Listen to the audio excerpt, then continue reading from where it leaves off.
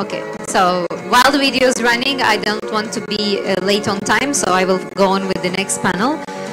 Next panel is going to be about global and regional energy security, challenges and opportunities. For our moderator, I want to call Eser Özdil, non-resident fellow of the Atlantic Council, to the stage, please. And for our speakers, I want to call Mr. Sevki Acuner, former chairman of the Supervisory Board of Ukrenergo, NPC Ukrenergo, Ukraine. Dr. Zeynep Elif Yildizel, vice president of the Association of Geological Researchers, Turkey. Mr. Onur Unlu, CEO of ESCON Energy and president of EYODER. Torsten Wöllert, minister counselor of Energy EU delegation to Ukraine. Guillard, Sazhko, associate in International Arbitration Group of Shearman and Sterling, LLP, Paris.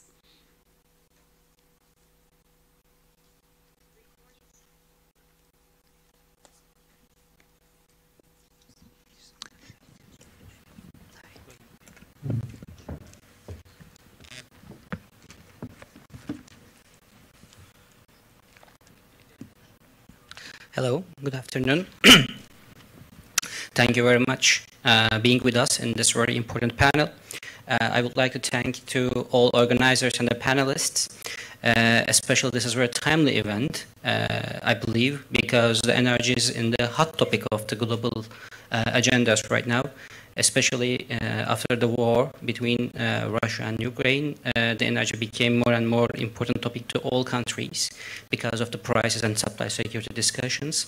So today we have a very high caliber panelists having direct experiences in the ground. So I think we will have very fruitful discussions, even though we are in the second day and afternoon.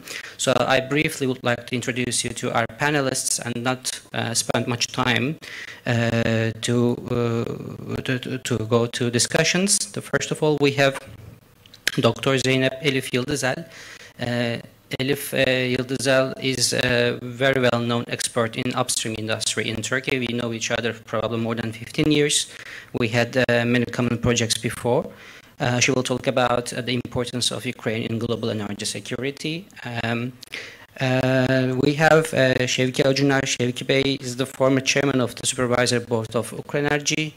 He has direct experiences in the ground in Ukraine, and he is one of the closest observers in the energy transition in Ukraine. So I think his contributions will be very, very important for us to understand the current state of play in Ukraine. We have Onur Unlu. He is CEO of ESCON Enerji and he is president of EYODER. He has a very extensive knowledge about renewable energy, performance contracts, green transition processes. So his contribution will basically on the green energy side and energy transition. We have Torsten Wöllert. He is the Minister Consul Energy at Delegation to Ukraine. Like Sevki Bey, I think he is one of the most closest observer of the energy transition in Ukraine, both from policy side as well as the market side. So his contributions will be quite critical, especially I will have some questions to him about the current status in EU and what EU is thinking about the global energy security and EU energy security as well. Last but not least, we have Sazhko from International Arbitration Group, Shearman, Sterling, LLP, Paris, and we will get legal perspective and her opinions about the current activities in Ukraine. So I would like to start with Zeynep Hanım because she is going to give us a broad introductory speech about the importance of Ukraine in global energy security and what's going on right now, especially in Europe, in Ukraine, and in Russia. Thank you, Mr. Özdil.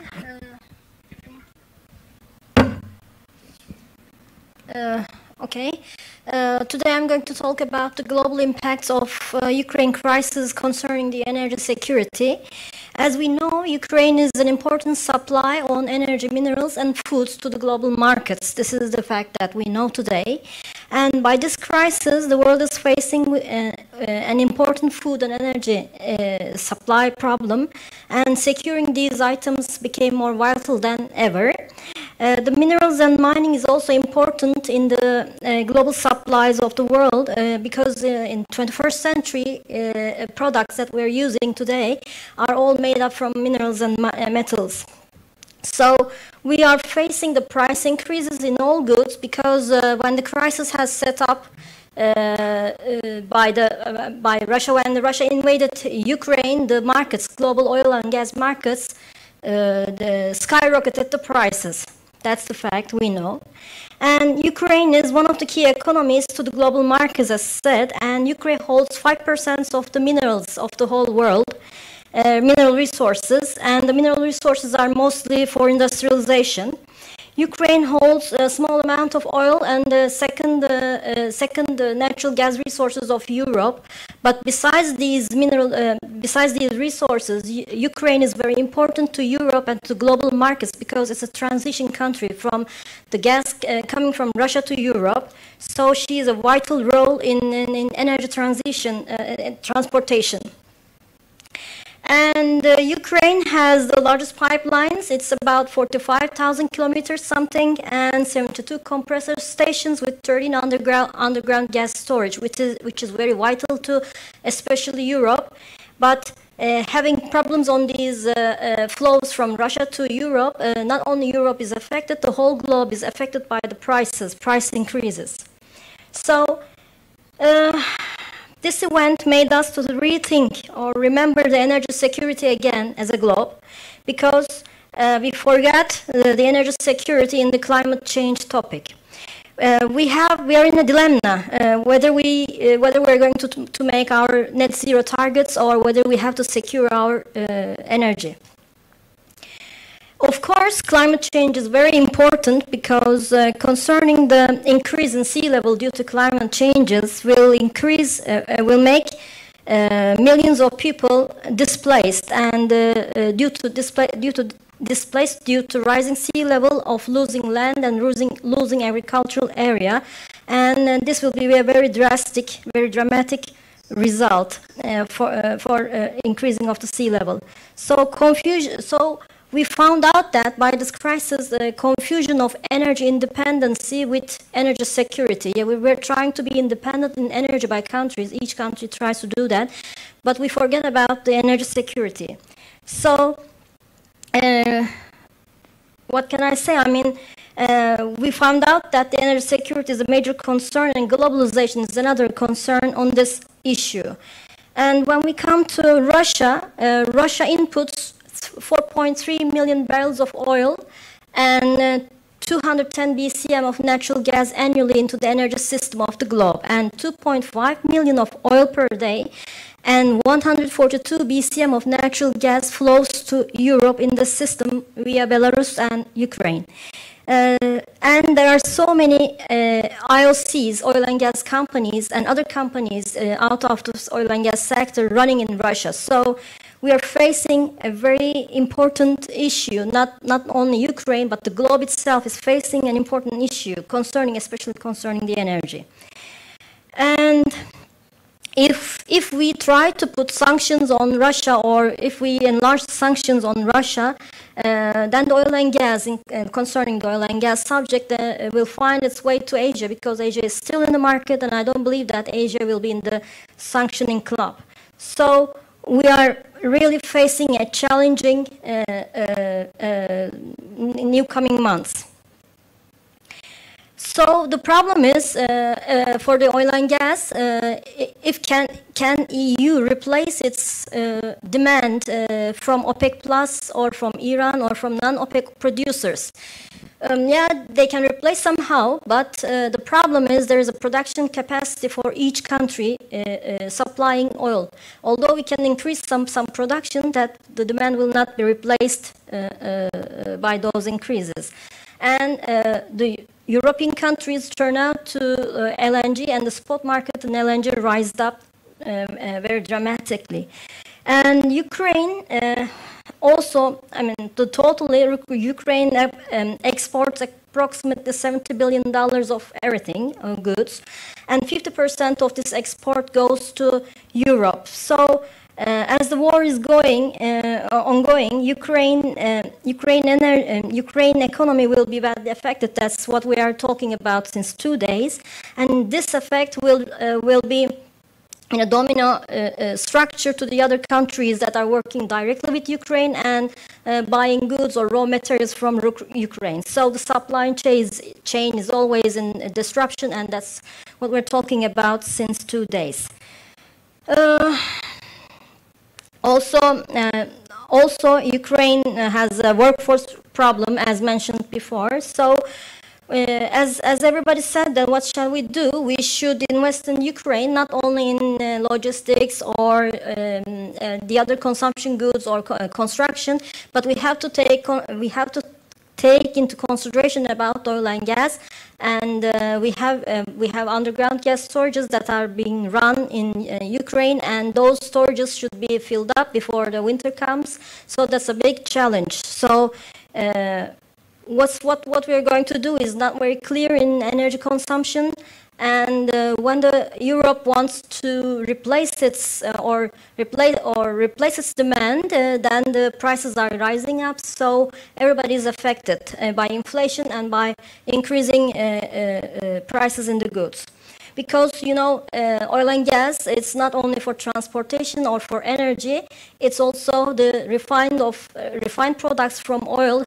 We have 80,000 refined products from oil, so increase in oil prices will make increase in goods goods that are being produced from those refined oil products.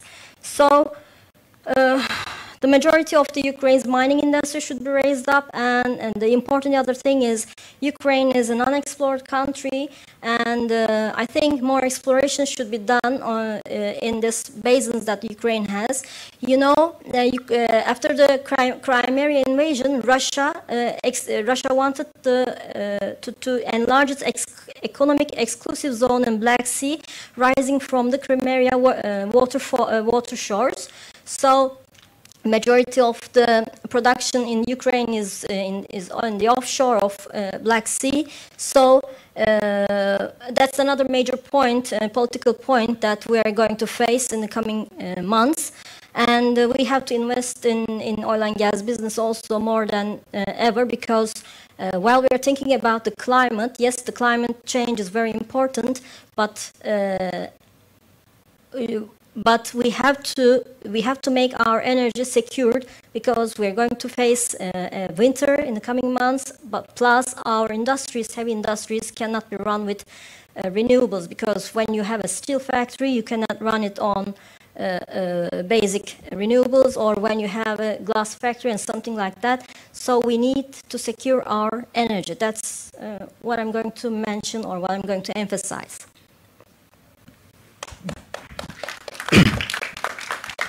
Thank you very much, Zeynep. It was a very informative opening speech to understand the Ukraine's position as well as the global energy security dynamics. Torsten, we know that the Ukraine has been following very ambitious policies to market liberalization and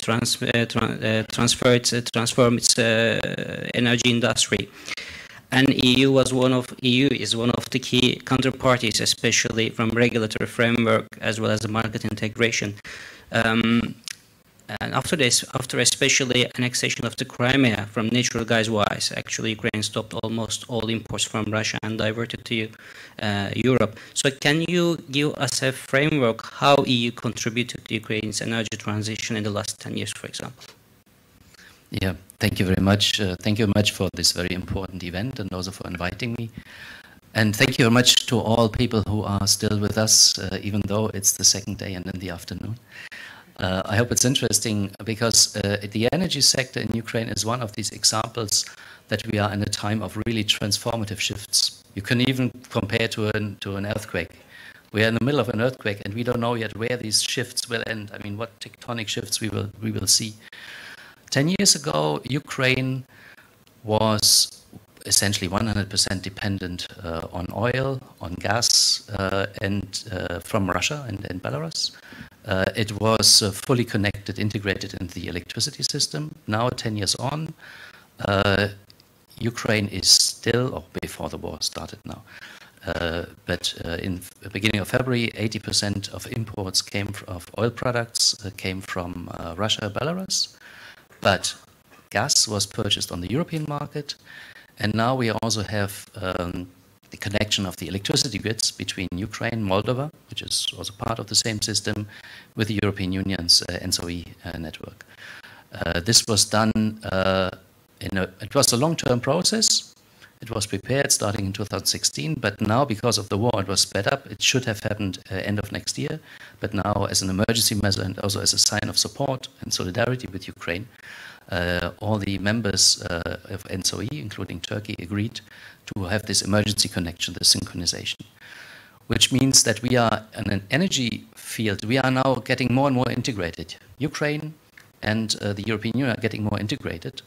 And we are also working on market rules, which is based on joint rules of the European energy community to make this work, to really present business opportunities for this. And I think this could be interesting also for businesses here, because these rules are well known. These are essentially more or less the same rules that we have in the European Union, we have it in the Western Balkans, we have it in Ukraine and Moldova. And it also provides stability for investors. Now, of course, it's a very difficult time with war, but the framework has changed dramatically, and we have managed, because of these rules, to de-geopolitize to a certain extent energy supplies, even though we are in a very, very difficult moment of geopolitics and energy. When you see now about, just yesterday, Nord Stream 1 started operations, but only at 30–40% of the normal level. Nobody can explain you why. Today, it may be 20% or 50%. So we are really in this kind of completely geopolitical world of energy supplies. But even there's more predictability in the energy system in Ukraine now than 10 years ago. Because we have rules for gas storage, so European traders have already used Ukrainian gas storages, which are, I think, the biggest in Europe. We have now a situation that during the war, when we connected our electricity grids, the idea was that in case of need, Europe can help Ukraine to maintain stability in the electricity system. Now we see the opposite effect. Because of the war, a lot of industrial capacity has been destroyed by Russian attacks. So there's much less electricity demand now. And Ukraine has started to export electricity to the European Union, which is a win-win because it helps Ukraine to generate revenues, but it also helps to bring prices down in the European market. And currently it's Romania and Slovakia who are profiting from this. And these tectonic shifts, we don't know yet where we will end up, but this is irreversible. And the current situation of uncertainty also presents a lot of opportunities. And I'm very glad that also Turkish companies were very active already in the investments in renewables, because the big chance of Ukraine as a country is to turn itself from an importer of fossil energy, which it has traditionally always been, to an exporter of green energy. So, and this is for electricity, but also we are now working, for instance, on biomethane, because everybody wants to replace natural gas, especially from Russia. So for Ukraine, there is a huge opportunity to do this domestically, but also to export biomethane, if it's certified, etc., as a value-added product to the European market. And for this, there is a lot of industrial potential in Ukraine, but also I think there's a lot of openness for international investors to come to this sector and to develop it in the spirit of integrating the energy systems. I will stop here and we can continue then. Yeah, definitely, because at this stage I want to turn to Sevki Bey, because he was one of the practitioners in this transformation, let's say, process. And I know that all transformation comes with tremendous challenges. I'm following the Ukrainian market probably more than 15 years actually, since 2007. And when Ukrainian governments, let's say, announced market liberalization processes, unbundling processes, there was a big debate in the society, especially on the rising prices, new investment requirements, new technology requirements, etc. So Sevki Bey, probably you encountered with all of these questions and all of these problems in your career. So what were the fundamental challenges you have encountered in this transformation process in Ukraine, and what kind of opportunities you see for the future? Thank you for the floor, and thank you for the ranges. I think the most fundamental transformational challenge was getting the market structure and operability right. And I have to say that the original design was not necessarily working very well, and created a lot of distorted picture and situations in the market. I can name, for example, the payment mechanism where Ukrenergo, the transit system operator which I headed, was responsible for financial shortcomings or non-payments from distribution companies, and we ended up having over $1 billion of accumulated payables to green energy producers. One aspect of this, the other aspect of this was the extraordinarily generous tariffs, feed-in tariffs that are provided to green energy, all right, of course, to promote investment, because this was really the starship, the admiral, you know, the most important driver of foreign direct investment in Ukraine for a while. Turkish companies have, you know, together with, you know, a few other Norways and a few other countries, led that initiative of investment from abroad into the sector. But that created again the quasi-bankruptcy of the system. And, you know, these kind of distortions, of course, create enormous rant for a few of the very well-known oligarchs in the country that at the time had their own MPs in the parliament and affected the legislation. So correcting these over time, and the new government is also making, I think, great headway, a new administration in addressing these things, were great challenges. But I also have to mention a few other challenges that I think Ukraine faces, and I'm sure other panelists will eventually touch on that, is the energy efficiency issue. Ukraine consumes at least 2.5 times more energy per output of GDP compared to the European countries, and that is an enormous waste of resource and money. At EBRD, we, as Torsten knows well, and we collaborated very closely in financing investments to improve the efficiency at energy users, manufacturing plants, even retailers where they want to change their lighting system to more efficient energy consumers. So this energy efficiency issue still, I think, is a challenge for the existing new government to address. Along with these, as a part of this, comes the issue of affordability of energy for the ordinary Ukrainians, because when you have such a high cost component of production, and when you look at the disposable income levels, that creates its own social problems, and therefore again political interventions and then consequent distortions. So it's like a vicious circle of challenges that we're talking about.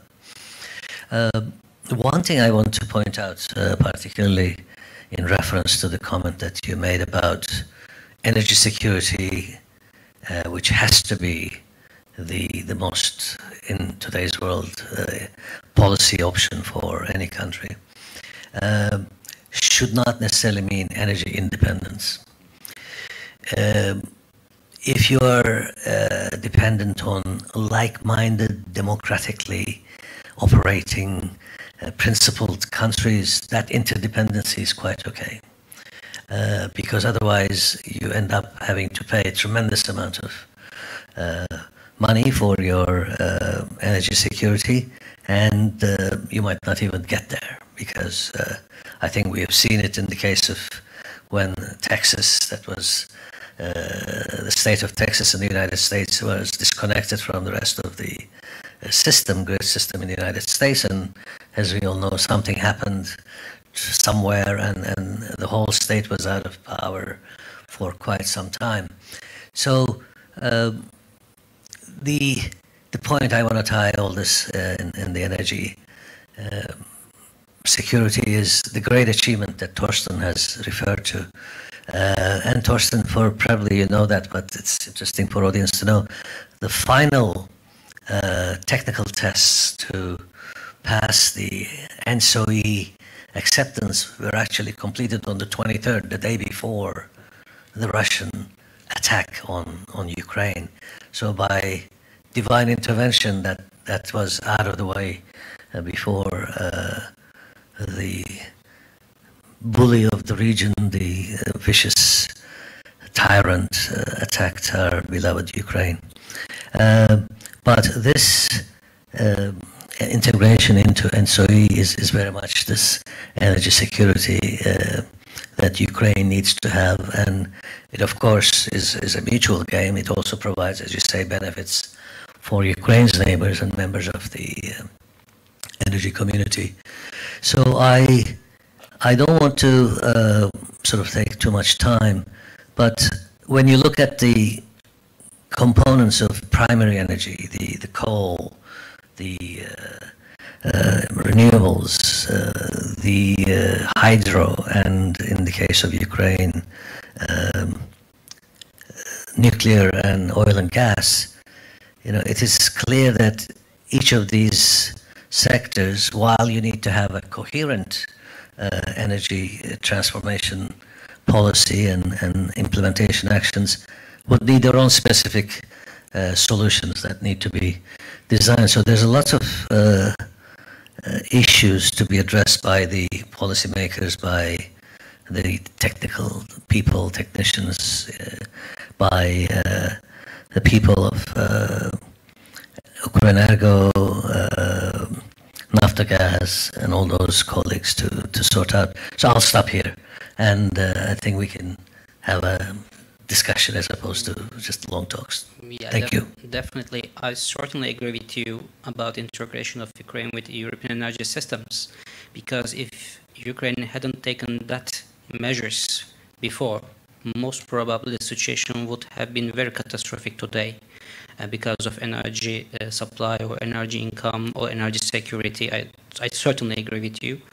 And I don't want to steer the philosophical discussion, but again, I cannot be more agree with you than no one is an independent energy island today in the world.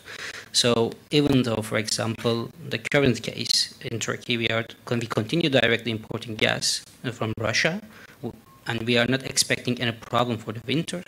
But since the Russian invasion in Ukraine, steering the oil prices up in international markets, and actually Turkey also needs spot LNG in the wintertime, most probably we will have a very difficult situation to find spot LNG, and oil prices are rising. So again, even if you don't have direct physical flow problem, at the end of the day, the prices are affecting to you, and which is also equally related with the energy security, because if prices are not affordable, even we cannot talk about the supply security. So in this time, actually, I want to turn to Onur Bey, because we'll talk about hydrocarbons, we'll talk about market integration, we'll talk about transformation in Ukraine, and now I want to return to the expert in the energy efficiency and the renewable side. So we know that in Ukraine has huge potential on the renewables. There are some Turkish investors already invested in solar energy. And as Sevki Bey explained, that Ukraine in energy, Ukraine in overall as a country needs huge efficiency measures. So can you please elaborate how the energy efficiency can help the country or countries to increase their supply security, decrease their energy bills, as well as how countries in the future should attract new investors to the renewable energy side?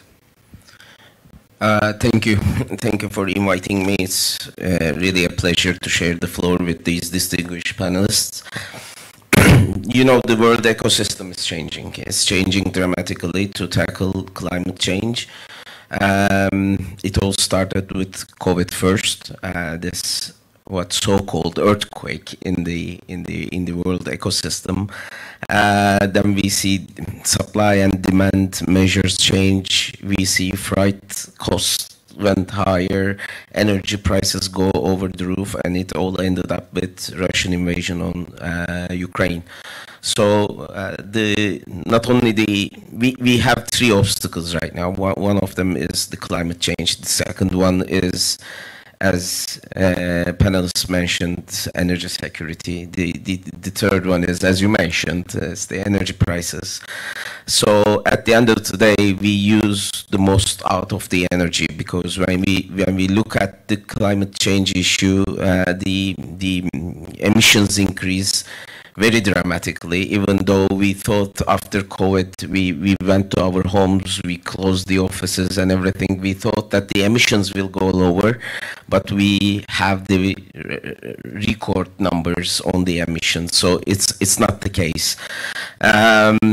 The world is depending very much on energy, and the source for emissions is like 75% on the energy production itself. So we have to make the most out of the energy we produce or we use. That's the scenario. As you mentioned, because of the increasing energy prices, if we look at Turkey paid like $54 billion at most in the past. But if we look at today, the first 6 months is $48 billion. So it's going dramatically high. When we look at on the energy efficiency side, energy efficiency is seen as the first fuel on tackling climate change, and it's seen as the newest renewable energy source. So that's quite critical. International Energy Agency thinks that 40% of emission reduction will come from energy efficiency itself. Why it's that important? When we look at the industries, even in Ukraine, it's quite the same. Existing ones are usually old technology, because when you invest on a new plant, the previous discussion was inviting all the investors to Ukraine to have these factories. So initial goal for any investor is to produce that product in the factory. So it's not that how much energy you consume. So whether it's a new factory or an old one, there is a huge potential. When we make the calculations that are rising from the studies that we have done in the field, we see that there is almost 35 to 40% of energy savings in the industry. When you add it up to domestic usage of energy, there's a huge potential there. The important issue is that we have to keep in mind that, as Mr. Sevki mentioned about the BRD's approach, there are energy service companies in the field, in Europe, in Turkey, in Ukraine, who can also cover the initial investment there and share the savings, so investors or the factory owners or the building owners, they don't have to pay anything for that sort of improvement. When we look at renewable energy, of course, Ukraine has a huge potential with the greenfields and the industries with the roofs. And that also helps both the emission reduction and the energy security as well. And when we look at the technologies that are driven in the near future, is mainly focusing on heat pumps, ORC systems. So those are due to the fact that, like, we would like to change our cars from fuel to electricity, we need to try to switch the factories to consume more electricity than fossil fuels. So if we want to do that, we need to find a good source for electricity, and Ukraine has a huge potential there with the renewable energy. That's what I believe. I also believe that in the near future, with the new developments on energy storage, battery systems and everything, these renewable energy systems will not only be available throughout the daytime, but you can easily store the energy produced and use it in the nighttime as well. So we see a great potential there. There's a huge potential not only for Ukrainian companies, but for the companies who would like, for the countries who would like to support Ukraine as well. And that way we can easily reduce the energy imports of Ukraine as well as Turkey. Thank you. Very crucial intervention. With the current energy prices, I think almost all projects are feasible. Yeah. Well, when I reviewed the last 5 projects in my own businesses, the one is the green hydrogen. And like 2 years ago, I do remember very well that we were saying for the green hydrogen, to make the feasibility of the green hydrogen, we need to wait another 10 or 15 years. Now it's feasible with the current prices. I reviewed another project about storage, battery storage integration to the grid. And I was saying again, like 2 years ago, probably we have to wait another 10 to 15 years, and still they are becoming feasible.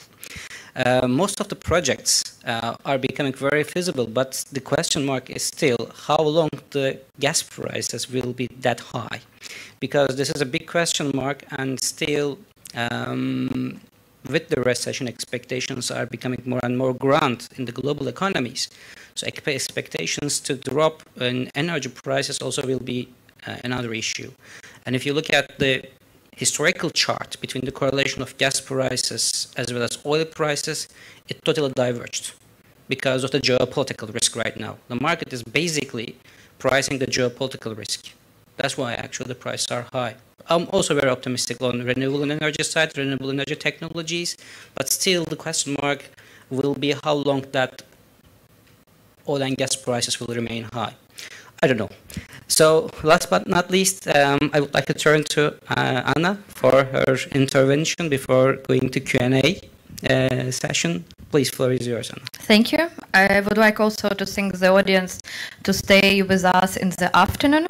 My topic is quite controversial because I know that business does not like to discuss disputes or even to think about disputes, but this is a part of the reality. It's no doubt that the Russian invasion of Ukraine will have a far-reaching impact on the global energy system, disrupting chain of supply. And today we see already that the general picture has changed for governments, for companies, for investors, and they are trying to navigate in the new reality. Even before the war, disputes were quite common in the energy sector. The disputes usually high-stake, political, involving different aspects, technical aspects, regulatory aspects. So what are the disputes? What are the risks we are contemplating already, and we will see in the near future? First, sanctions. And sanctions, very obvious point for the sanctions, you need to exit Russia or how you exit Russia. But some companies decide to continue business with Russia, and here we see these companies trying to navigate not to held liable for the violation of sanction regulations. On the other side, Russia adopted measures, countermeasures against unfriendly countries in the European Union. And even more, now if you want to sue a Russian party, a Russian company, if you have a dispute, it becomes even difficult to appoint an arbitrator. For example, ICC in Paris now just inventing schemes how to receive payment or to pay a Russian arbitrator. In Ukraine, we continue not only fight in war, but economic fight, which is very important. And I think it's nearly 1 week ago, an advisor to the president, sent a letter to 4 international banks, JP Morgan, Citigroup, HSBC, and Société Générale, requesting them to stop financing Russia, to exit Russian companies, and especially not even to grant any loans. And in this letter, this person explains that you are committing war crimes, because while financing Russian oil companies, Russian oil industry, you are financing war against Ukraine. Once the war will be over, these banks will be sued by the Ukrainian Ministry of Justice for war crimes, and currently the Security Service of Ukraine is collecting data on these banks. We know that you cannot sue a legal person before the International Criminal Court, but still you can sue management of these banks. So I think it's very new, creative approach, but we will see what will happen after the war. But as for now, the Ukrainian government already announced that companies, banks involved in business with Russia would not be able to participate in the reconstruction of Ukraine. Another potential, not only disputes, but general projects that are taking place, that are already in place, it's how to change the system and how to create more possibilities to avoid using Russian fuel. We have a Repower EU initiative by the European Union with the aim to stop using Russian energy by 2030. And as a part of this initiative, some countries like Germany, Greece have already announced construction of the LNG terminals. Other countries also considering, for example, Estonia is planning to build floating storage and another LNG facility. And also recently, US and the European Union revealed a deal that would allow the US to export more LNG to Europe. And other countries declared their intention to build more facilities, to use renewable energy. In France, Emmanuel Macron, the president, announced plans to build more nuclear power plants in the near future. So here we have very short time frames for this very important plan. So I think that we will see more disputes, but also I think it's a great opportunity for Turkish construction companies to come to France, to come to Europe, and really, inshallah, let's see. So I think that as we don't have enough time, and really thank you for this event, and if you would like to help Ukraine spread the word about the event, because we see on LinkedIn, on Facebook, it's very important to keep speaking not only about the war, but about the future of Ukraine. Thank you. Thank you, Anna, for your remarks, and I would like to thank all the panelists. Before asking my questions, I would like to return to audiences because we have limited time. And if there is a question or if any comment from the audiences, I would like to give the priority. Yeah, there's one gentleman over there.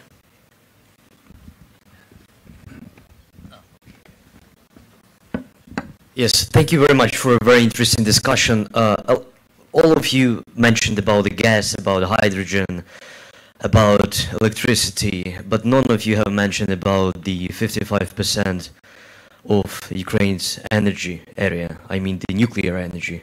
I would be very much appreciate to look from you, your point of view, what kind of future for nuclear energy do you see in Ukraine? And yeah, looking forward for it. Thank you. Who wants to take this question? I can have a go and then... Sure. It's clear that Ukraine is going to use, as it has been, nuclear energy as one of the main powers, and then I think we've all read about the contract with Westinghouse being increased from 5 to 10 reactors or turbines with Energo. The issue with nuclear until now was, again, you know, that you had the dependency on the supplier of nuclear fuel. But that is obviously being gradually addressed, and my guess is that nuclear will continue to play this very dominant role. The renewable energy is, as the auction system is now set to work to bring the prices to competitive levels from the exorbitant levels they were. There will be a good mix with the storage capacity that's being added as well. So, in short, I think nuclear energy will have a continued significant role, but I think probably you want to say something. Yes, I want to add something about nuclear energy. Ukraine and we are on the same boat on nuclear energy because ours is being constructed and yours was constructed by Russian technology. So we are dependent on Russia on nuclear technology issue. The problem, if we want to cope with the climate, we need a controllable and sustainable energy, which is the nuclear power plants.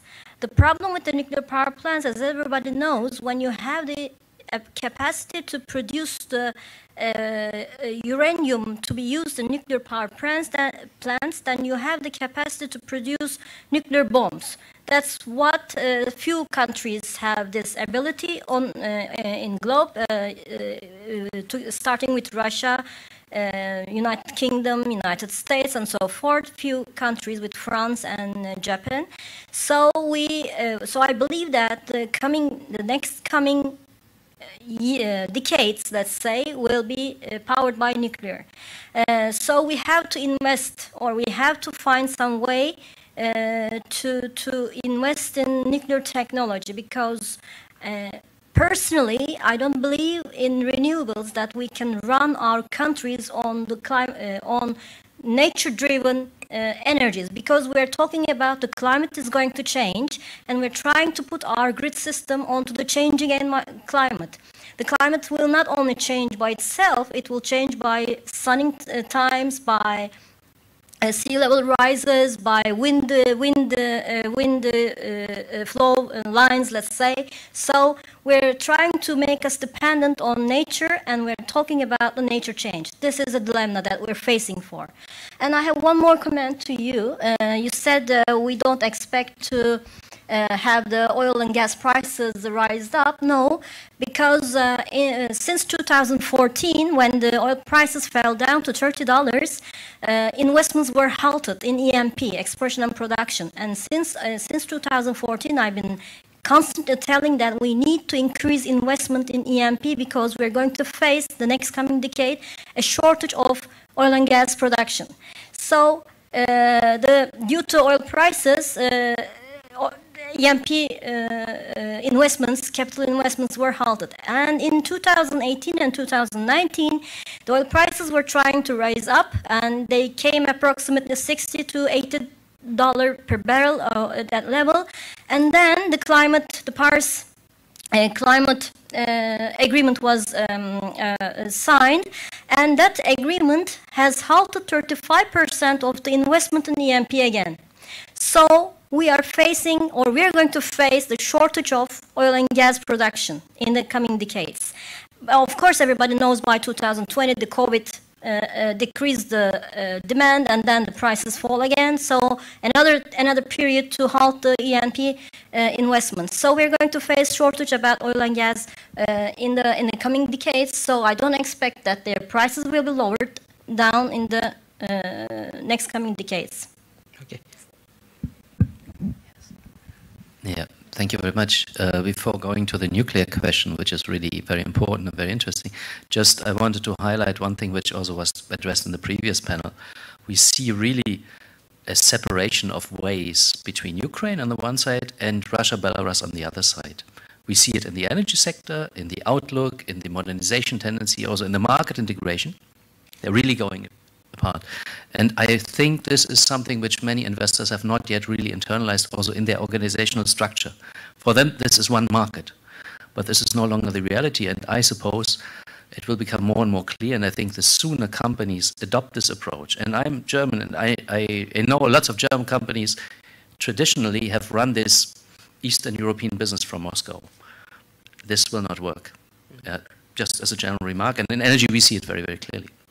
On nuclear, unfortunately we have now a new concern, which is the security concern because of the war. And we have all followed with horror what is happening in Zaporizhia. And this is one question which, of course, Ukraine will have to live with somehow. So nobody knows really how this will end. So it is not only the traditional concerns of where do I get the fuel, because Ukraine has made a lot of progress there. Already now, half of the fuel comes from Westinghouse, half the fuel comes from 12, from Russia. So diversification. I think Ukraine is the only country who has really systematically worked on fuel diversification for Soviet-built or Russian-built nuclear reactors. And I think this is also an example for other countries to really seriously consider. It's possible. Of course, it has a price, but it's possible. And Ukraine shows that you can do this with a technology that also other countries are employing.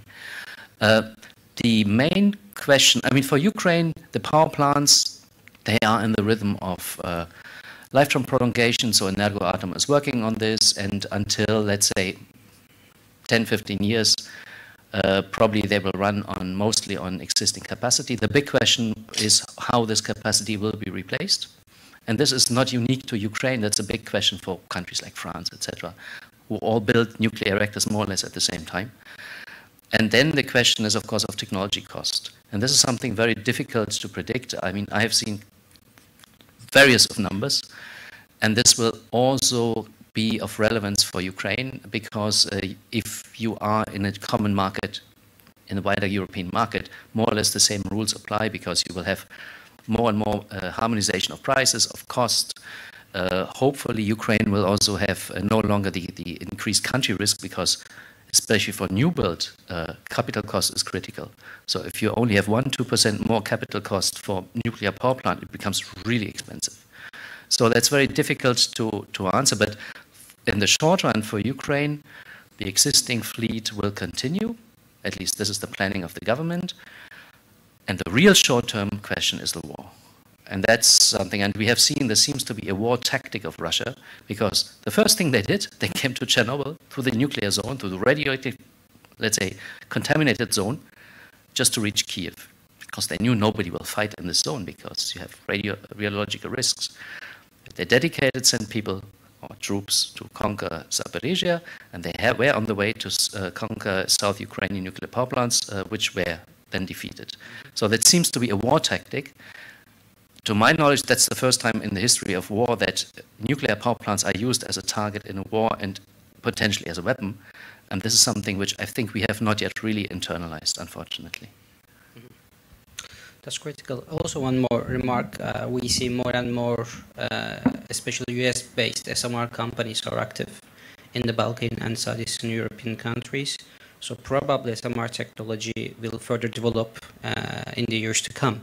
And also, in addition to your comments, I think the nuclear will be with us in the future as well.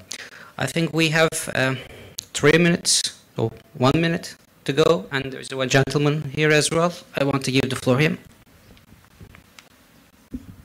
Hi, I have a question. How do you think is green hydrogen able to replace natural gas? And also, I'm curious, what do you think about can we produce hydrogen using electricity from nuclear power plant, and after that storage it in underground storages, and for Ukraine can become European hydrogen hub and export hydrogen to Europe instead of natural gas?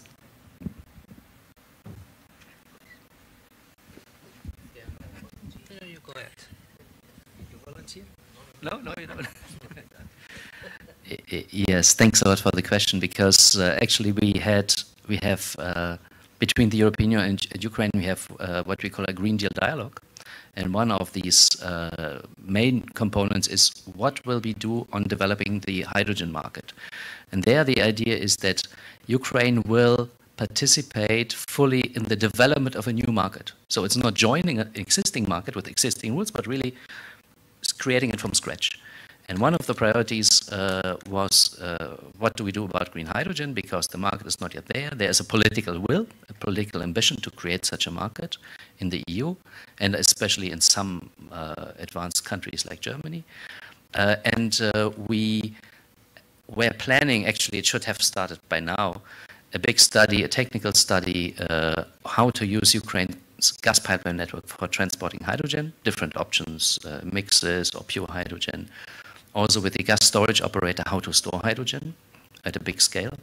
And the idea was to use the existing infrastructure to make Ukraine a green hydrogen hub for supply internally.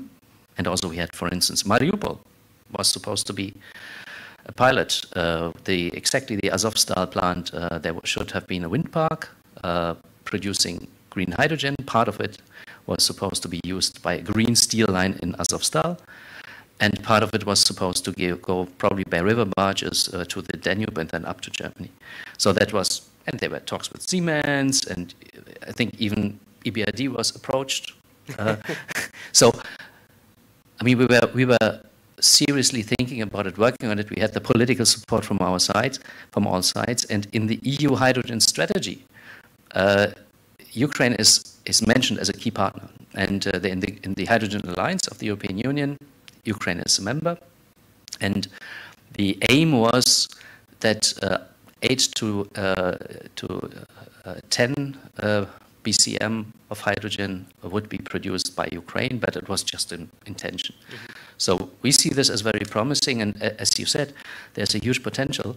But now, of course, we have to reassess also after the damages to the war, what will happen, also what will happen to the investments that, for instance, Turkish companies have already done. Yeah, because the renewable energy or renewable electricity production is the basis for all these new business models. Thank you. We used 2 more minutes extra, so I want to stop here because there are other panels as well. Thank you very much for joining me today.